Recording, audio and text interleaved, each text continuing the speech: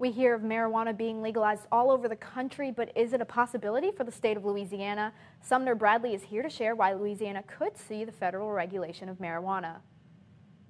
Thanks, Aria. Louisiana State Representative Candace Newell is aiming to legalize recreational marijuana use and bring the industry to the state. House Bill 709 proposes the legalization and regulation of cannabis for adult use in order to bring jobs to Louisiana amid rising unemployment numbers. If passed, the bill would allow marijuana to be both grown and sold recreationally at retail dispensaries throughout Louisiana. Marijuana is currently legal in Louisiana for medicinal purposes only.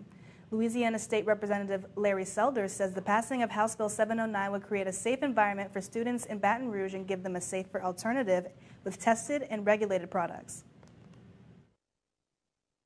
And that's where the world is going. I think that we see a lot of states using it, this model. It's been working. And I think it can really be helpful for the constituents. I think it can be a great tax base. I think keeps the citizens safe, the students safe.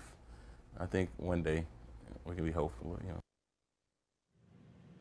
Representative Selders says that medical marijuana in Louisiana is currently produced only at LSU and Southern University, but says that the city of Baton Rouge has the power to bring in a new industry that would benefit everybody. Haley?